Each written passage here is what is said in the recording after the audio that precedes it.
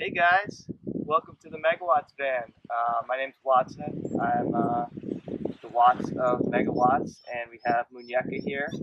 We got Toto Santos and Poppy, and our trusty mode of transportation, Osa Blanco.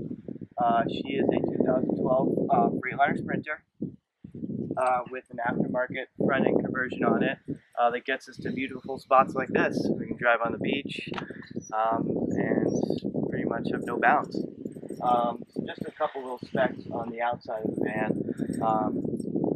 We have some all-terrain tires, and this front end conversion is based off of Ford F2/F350 Super Duty front end conversion with this solid beam front axle, which is different from the 4x4 Sprinters you see coming out of the factory, which have CV joints and whatnot. We won't get too technical, so we'll just go do a quick little rundown of the outside. We got our luminous front light bar, which holds our LED bar, high beam and low beam. That kind of helps for night driving. We don't do much of that down here in Baja, but it definitely helps. We definitely use it a lot. And you can see the clearance under there. Got plenty of clearance. It's a long wheelbase, 170. This is the mid-size. It has the BlueTech V6 engine. We get about 16 miles to the gallon. A lot of torque. Diesels are great. Have no problem. Love them. And yeah, so we have the luminous light bar, and then we have the luminous roof rack up there. And if you could see, we mounted our solar panels up front. We had luminous. I sent them specs for the solar panels, and they put so it's a custom little rack up there, and they fit perfectly in there. So we have two 100-watt solar panels, and that runs our entire electrical system, hooked in through drilled hole through the roof. And then for our cooking and our heating, we have a Manchester tank, propane tank under here, 6.8 gallon. And I mounted that myself. That seems daunting, but running propane lines and flaring stuff, it's pretty easy. And then for our ventilation, we got this as a cargo vent. Had a bulkhead. They were using it for like transporting speakers or something for sound equipment. So we had to add some windows. We had this HEHR is the brand. I had Sportsmobile out of Indianapolis or Indiana put them in. After the fact, I probably could have done it, but we have one window over the bathroom. Then we have decided to put these awning windows in, so when it rains, we can keep it open. These go over the bed. In conjunction with the fantastic fan, we have great ventilation, no problems with heat. Then here for the rear suspension, we White Feather added an extra leaf spring in. I put some airbags on, and we have the BFG TAKO 275 7017s. And for the rear, we have an aluminum rear rack that I got so we could get the swing away.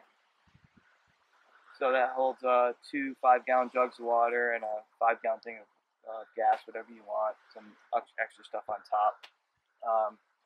We have our inflatable kayaks, a tent in here. Here's our VanTech ladder that gets us up to the top.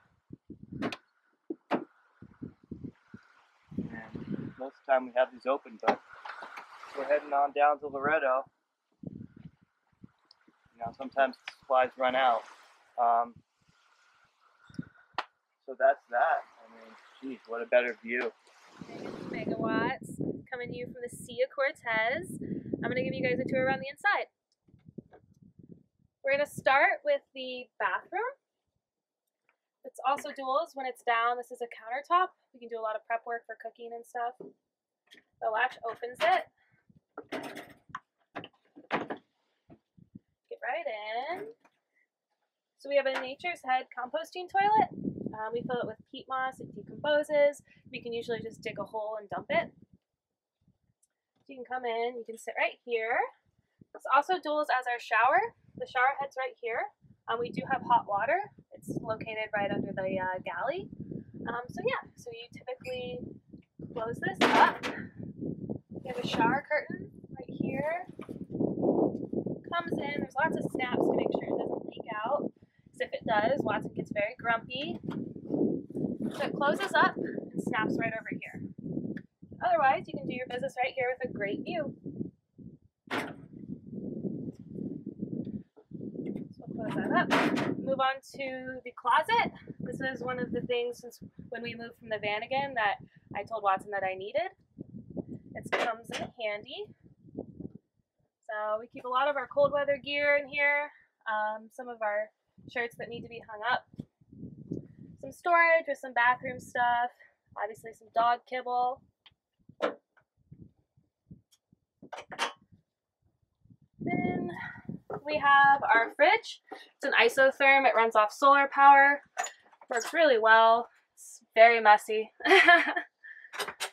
We keep our pots and pans here. We have our galley.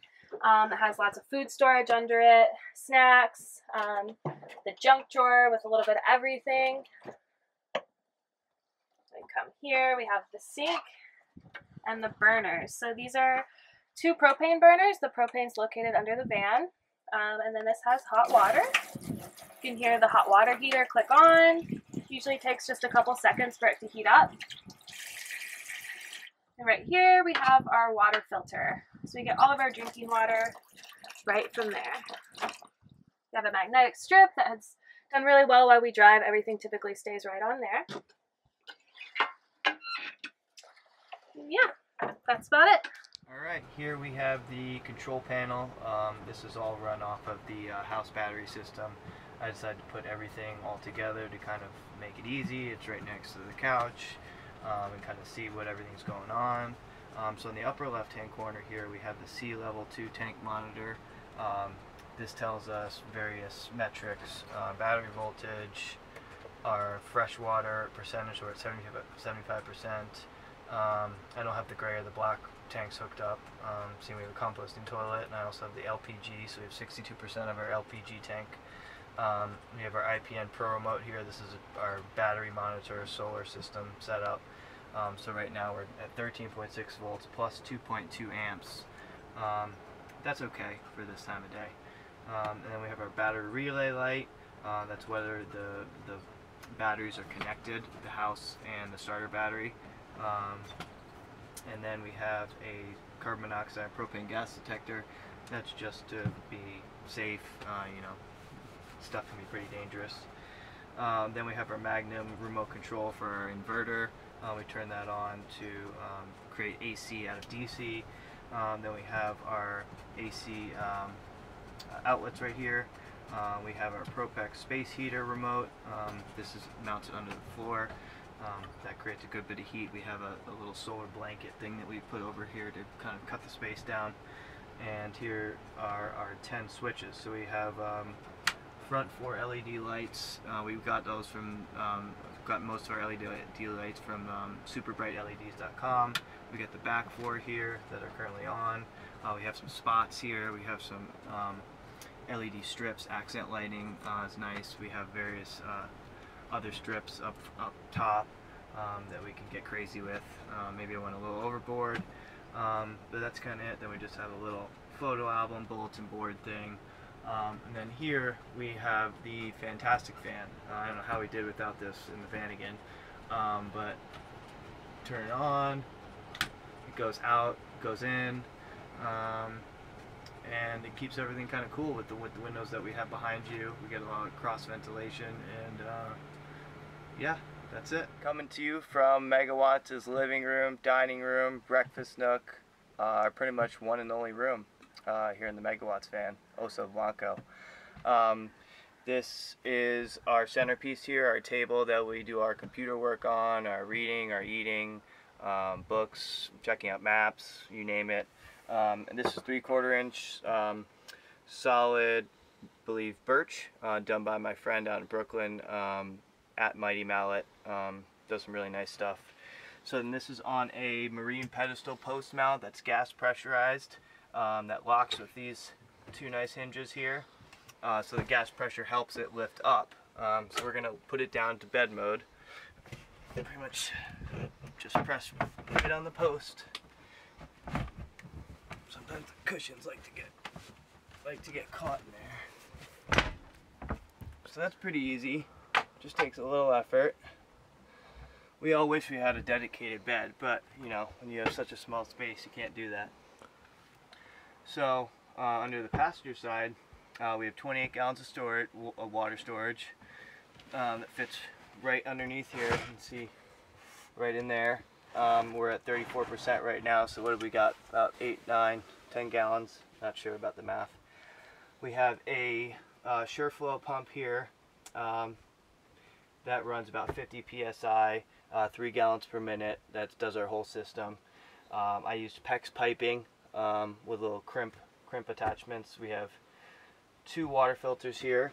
We got 1 sediment filter, 0.5 micron I think. Drinking water filter, 0.1 micron. Carbon block, gets out anything that we throw at it. And then we just have a little bit of storage here, our towels, whatnot. So when that's full, that weight almost equates to the batteries we have here. So that was my decision on putting what where. We have a Reflectix material here that's usually used for if it's really sunny, really hot, or really cold. It covers all the windows, or if we're trying to stealth camp, or Rambo camp as some of you like to call it. Just ran a backpack in here, got a thermal blanket in here for when we use our heater. We have a Magnum Energy inverter in there, 1000 watt inverter that will take our shore power to charge our batteries or create 110 volt AC right here. We have our Blue Sky Energy solar controller. This basically controls the amount of voltage and amps that's coming from the solar panels into the battery and monitors the battery temperatures. And those are 2 Lifeline AGM batteries, 6 volt, 300 amps, ran in a series that equals 12 volts, gives us 150 amp hours of usable capacity. That pretty much powers everything from our isotherm fridge to all of our lights, our trusty little Streamlight flashlight. Yeah, so that's all of our electrical. And then when we want to go sleepy, which is Baja Midnight, if you guys have ever heard that phrase, come down here, you'll hear about it pretty soon. Just undo some snaps here, take these pads, and some of you asked, where did we get these pads? I had these custom made at an upholstery shop in Hampton Bays, Long Island. Nice guy, Sinclair's Upholstery. Snap those in, then we have that sheet under there, we have a blanket, and we have basically, it's bigger than a full, almost a queen, and about in the center we did a concave, so we have about 78, 79 inches here, and about 75 over here. So, ready to take a nice Baja day nap after a couple too many beers. Snooze on out.